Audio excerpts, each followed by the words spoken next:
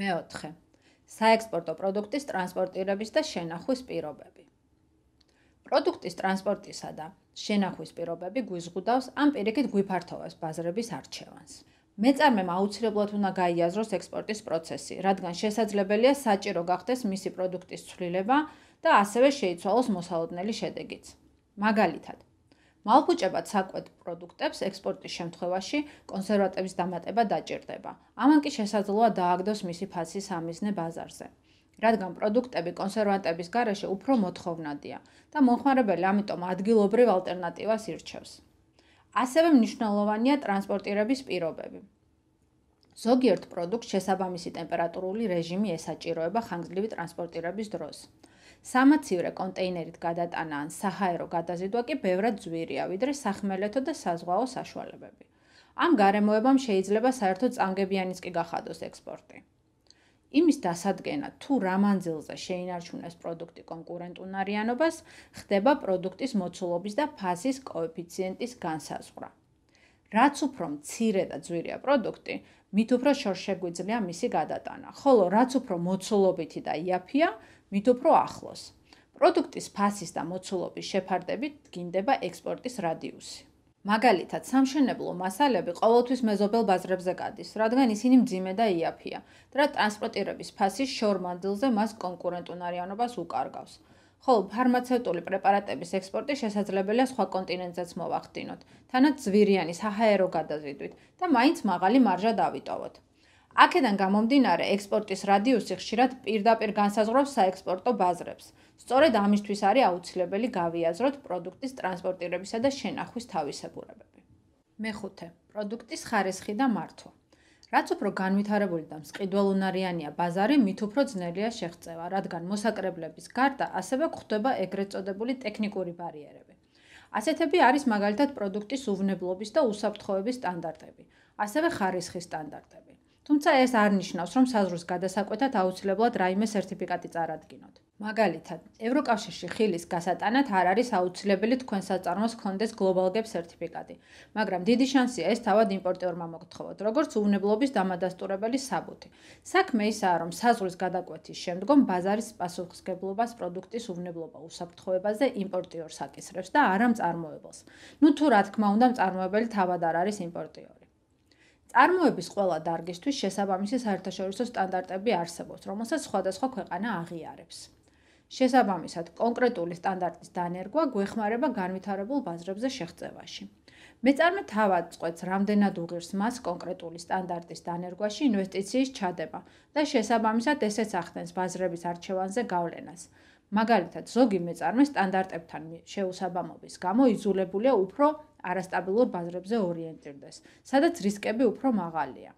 რა თქმა უნდა, რისკების სამართავად აუცილებელია ბაზრების დივერსიფიცირება. სასურველია 30%-ზე მეტი წილი არც ერთ კონკრეტულ ბაზარს ეკავოს ექსპორტის პორტფელში, რომ ბაზარზე ცვლილებებმა საგრძნობლად არ დააზიანოს მეწარმე. მიუხედავად სტანდარტის დანერგვისა, ზოგი პროდუქტი მაინც არ არის დაშვებული ზოგიერთ ბაზარზე. მაგალითად, ყველს და ხორცს 2019 წლის მდგომარეობით ჯერჯერობით ვერ გავიტანთ ევროკავშირში, რადგან ქვეყანამ ჯერ აღიარება უნდა მოიპოვოს. თუმცა ქართული თაფლისა და შავი ზღვის ქაფშიის იმპორტი ევროკავშირში დაშვებულია. ამიტომ სხვა ცხოველური პროდუქტების ექსპორტის აუდიტის დროს ევროკავშირის ბაზარი საერთოდ არ მოიაზრება. მეექვსე. პროდუქტის და საწარმოს გამოვლენილი კონკურენტული უპირატესობები. ყველა მიმოქცევაში მყოფ პროდუქტს აქვს კონკურენტული უპირატესობა.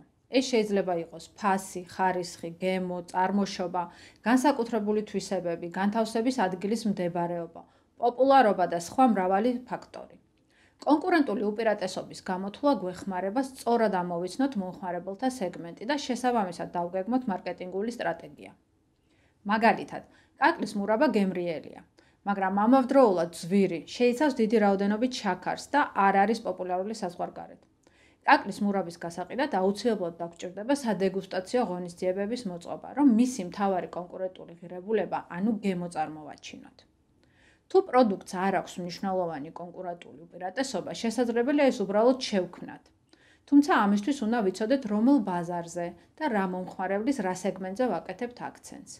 ეს შეიძლება იყოს დამატებითი სერვისი, როგორიც არის მაგალითად პროდუქტის პერსონალიზაცია, სწრაფი გზავნილი სერვისი, პროდუქტის წარმოშობის ან წარმოების საინტერესო ისტორიის შეთხსა და ასე შემდეგ. შესაძლებელია ერთი და იგივე პროდუქტი ერთ ბაზარზე იყოს კონკურენტული და მეორეზე კონკურენტუუნარო. ამიტომ პროდუქტის კონკურენტული უპირატესობა კონკრეტულ ბაზართან მიმართებაში მოწმდება. მე-7. ექსპორტის დაფინანსების მზაობა. ექსპორტი არ არის ერთჯერადი ხარჯი და სასურველი ექსპორტის დაწყებამდე მეწარმემ წინასწარ იცოდეს, რა თანხის გამოყოფას შეძლებს შემდეგი 3 წლის მანძილზე ექსპორტიდან შემოსავლების მიუხედავად. პირველი ექსპორტის განსახორციელებლად მარკეტინგული ღონისძიებების ჩატარებიდან 6-8 თვე მაინც სჭირდება, ხოლო ბაზარზე დასამკვიდრებლად 3 წელი. ექსპორტი სერიოზული გადაწყვეტილება და ინვესტიციის გარეშე შედეგის მიღწევა ძალიან რთულია. საერთაშორისო გამოცდილება გვიჩვენებს, რომ დამწყებ მეწარმეს წელიწადში საშუალოდ 5,000 евро ეხარჯება საექსპორტო ღონისძიებებზე. ამ ბიუჯეტით შესაძლებელია მაგალითად ბაზრის და მარკეტინგული სტრატეგიის იდენტიფიცირება, არასიღრმისეული ბაზრის ანალიზის დაკვეთა, სხვადასხვა ასოციაციებში გაწევრიანება, უცხოენოვანი მარტივი ვებგვერდის აწყობა, ონლაინ პორტალებზე დარეგისტრირება და ერთ საერთაშორისო გამოფენაზე ვიზიტორად დასწრება. ეს არის საჭირო აქტივობათა მინიმალური ჩამონათვალი, რაც ექსპორტზე ორიენტირებულმა მეწარმემ უნდა განახორციელოს მიზნის მისაღწევად. დღეს საქართველოში ექსპორტის ხელშეწყობის მრავალი საშუალება არსებობს. მეწარმეებს ექსპორტში ფინანსურად ეხმარება სახელმწიფო, კერძოდ კი სააგენტო აწარმოე საქართველოში, ასევე საერთაშორისო დონორები. ყოველწლიურად ხდება მეწარმეთა თანადაფინანსება სხვადასხვა საერთაშორისო გამოფენაზე მონაწილეობის მისაღებად. ტარდება უამრავი ტრენინგი და კონსულტაცია. სახელმწიფო თანადაფინანსებით მოქმედებს ექსპორტის მენეჯერთა გადამზადების კურსი, ამიტომ საქართველოში ექსპორტის წამოსაწყებად ბევრი პირობა უკვე შექმნილია.